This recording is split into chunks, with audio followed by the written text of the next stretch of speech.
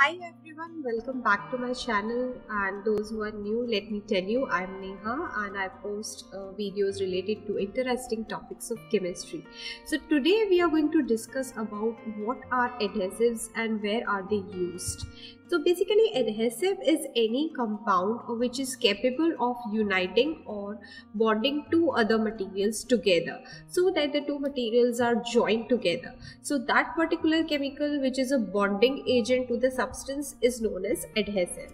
You might have used adhesive in your daily life, and now let me tell you, when you join two things together, these two surfaces are known as adherent. So those two materials which are to be joined with the chemical compound are known as adherent. The compound which you are going to use is but obvious adhesive. The overall process of making this particular product is bonding, where you are attaching the adhesive and adherent together. Also, this final assembly of two adherents and adhesive is known as bond for joint. Now we haven't cared about this whenever we use adhesive, but from now onwards, whenever you are joining two papers or two sheets, just remember that the sheets which you are using are known as adherent. The fevicol or any kind of adhesive which you are using is basically the compound which is helping them to join, and together the assembly is known as bond for joint. Let us go ahead with what are the general characteristics of an ideal adhesive. There are many, but I have quoted a very few. First of all, it should make a strong bond between the two adherents. Obviously, it should be able to spread over the surfaces properly. It should not be affected by different parameters like air, heat, moisture, acids, bases, chemicals, anything. Coming to the advantages, again there are many. The applying process is very simple. It can be applied to any material. Also, the surfaces are easily and quickly attached. By using adhesives, you can resist the corrosion of the material. It can be applied to any surfaces, and also no high heat is involved in this bonding, etc. Coming to the disadvantages, the major disadvantages, you may say that the bond strength actually gets affected by some parameters. Let's say if the temperature rises, then if humidity rises, then also the strength decreases, and then only plain and clean surfaces are necessary. So if the surfaces are having dust and dirt, they might not get bonded properly. Also, the adhesive strength is comparatively lower than other of the joining methods like welding, riveting, etc. Coming to the factors affecting adhesive action, there are many factors like physical factors and chemical factors. Physical factors like on the top surface, surface tension, porosity, properties of the film, thickness of the film, and how are you applying the adhesive. However, chemical factors related to the chemical property of adhesive, like that of polar nature, the degree of polymerization, side chains present in it, pH of the medium, etc., etc. So right now I'm not going in detail in this particular thing. Let us go to the classification of adhesives. The adhesives can be classified on two bases. The first basis is obviously on the basis of principal component, like of what material it is made up of, and the second is based on the mechanism of adhesion, like how does the adhesive work. So let us go ahead with the first one, based on the principal component. Now if the major component is natural in nature, it would be natural adhesive. If the major component is synthetic in nature, obviously it would be synthetic adhesive. So the first classification is very simple, that the adhesive could be natural, adhesive could be synthetic. Coming to the natural one, the available one are nothing but the starch and the protein portions of vegetable, animal, casein and blood albumin. Now vegetable, animal, if you extract starch or protein portion, that is what the adhesive is.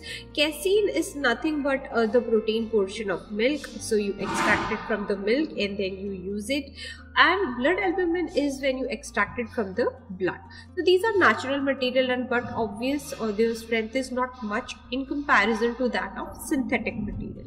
Coming to the synthetic material, phenol formaldehyde resin, epoxy resins, UF resins, melamine resins, these are the materials which we synthesize in the laboratory. Coming to the second one, which is based on the mechanism of adhesion. Like how does the adhesive work? Now it can work on many parameters, like it could chemically react with the adherent, it could work when you apply the pressure, it could work when a solvent is also added with it, or it could work if you heat it properly. So let us go ahead by one by one. Solvent responsive means it is used in the form of solvent, or other components are also added along with it to make it adhesive. So like resins which you make, they come in solvent responsive adhesives. Like UF resin, it reacts with the adherent and it forms with bond with the adherent.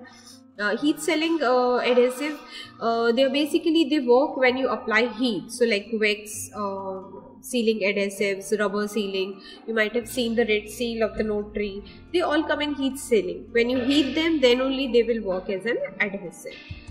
Coming to the pressure sensitive adhesive, the name itself suggests that they are quite sensitive to the pressure. So when you apply the pressure on them, then only they will work as an adhesive, and tapes are the best example in it. Now these application could be of two type, like permanently adhesive, when you're applying pressure and then permanently get stick to it, like foil tapes, etc. Coming to the removable applications, where masking tapes and bookmark and note papers, sticky notes which you use, they all are removable. So you just append them and then you can remove it. Also, chemically reactive adhesives are like when they react chemically with the compound, adherent. Like I was saying, UF resin, actually the example comes here. UF resin reacts with the compound. Let's say if you have adherent here and you apply the adhesive UF resin here, what it will do, it will make bond with this, it will make bond with this. UF resin do have a carbon monoxide, like this brand, NCH2 NCH2, this kind of linkage is present in the structure, right? It has C double bond O in the structure. So what happens is that oxygen forms a hydrogen bond with the adherent. So this is how it reacts chemically with the adherent, and it helps in making itself as an adhesive. Now let us go with the application part, because we have seen that the adhesive is of two types, natural and synthetic, right? Now let us go ahead with the application. There are many, I have quoted very few. If you go into electrical thing, it is used in making PCBs and casting the electronic parts and seal, etc. Then if you go in aerospace, they are used widely in each and every portion of the aircraft. I have just used a blurred image here, just to disable the brand names written here, but you could locate the part where adhesives can be used.